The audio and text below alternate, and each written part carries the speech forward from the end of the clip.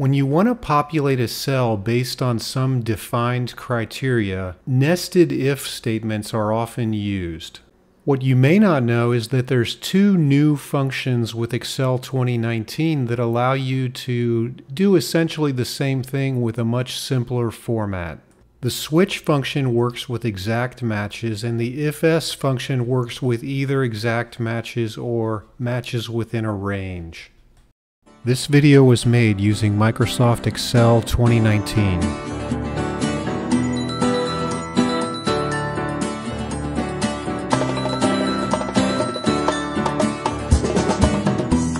We'll take a look at the ifs or ifs, if you prefer, function first, and then we'll look at the switch function.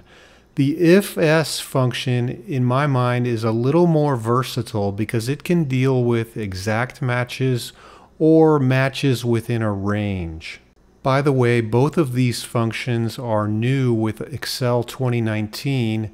I'm using a professional version of Microsoft Office, which came with Excel 2019. If you're using Office 365, then you already have these functions. Let's quickly review the nested if procedure, the old procedure.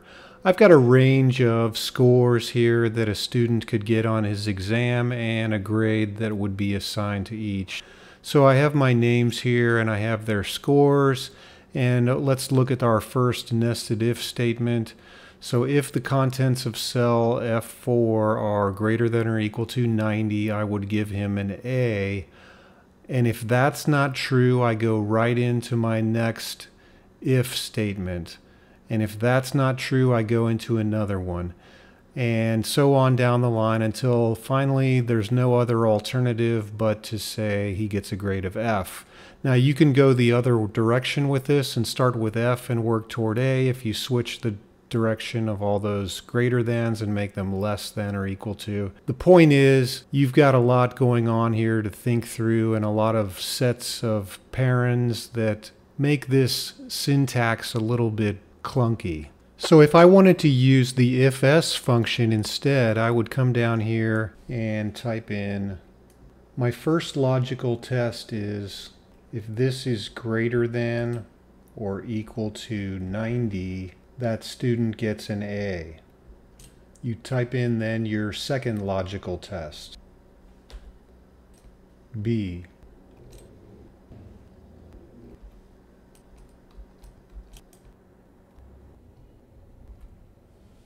There's a couple things you should note.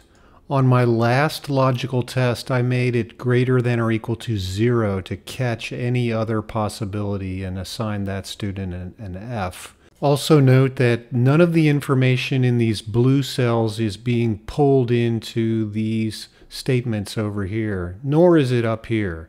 These are both, whether you use nested ifs or ifs, these are self-contained functions.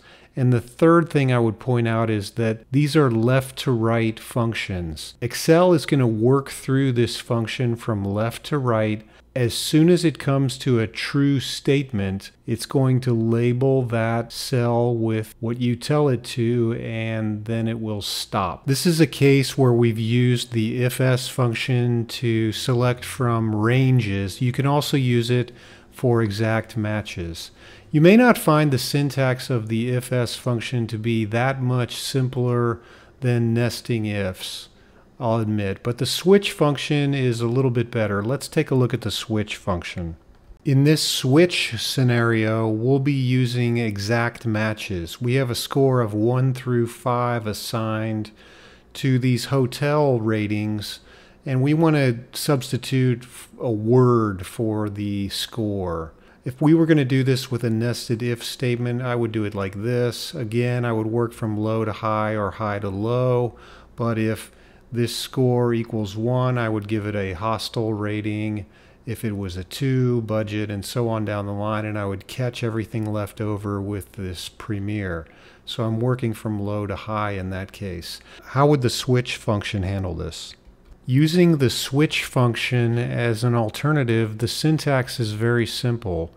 You just type in equals switch, you state what cell you want Excel to look at, in this case it's F12, you state the value and the result, the value and the result, all the way down the line until you get all of your values and results typed in, and it will give you an answer. And let's autofill that down. Please note the switch function, like the IFS function, is going to work left to right, and as soon as it reaches a satisfactory solution, it will stop. Also, please note that if you have a score that is outside the range of possibilities, it will report an error. Up here, if that happens, you don't get an error, you get a false reading. So that is one significant advantage for the switch function. Also, on the nested ifs and ifs over here, if I get an invalid score of, say, 220, it's going to assign that student a grade of A. And likewise, the same thing will happen down here. So that's one thing to think about with IFS and switch and nested ifs. You may want a result like this when you get an invalid input. I don't believe the IFS function or the switch function are hugely advantageous over the nested if functions, but you may want to consider these. The syntax is a little simpler with both, and that's the advantage. I hope you found this content useful and informative. Please give me a thumbs up and write me a comment if you have something to contribute. Thank you for visiting Spreadsheet Geek.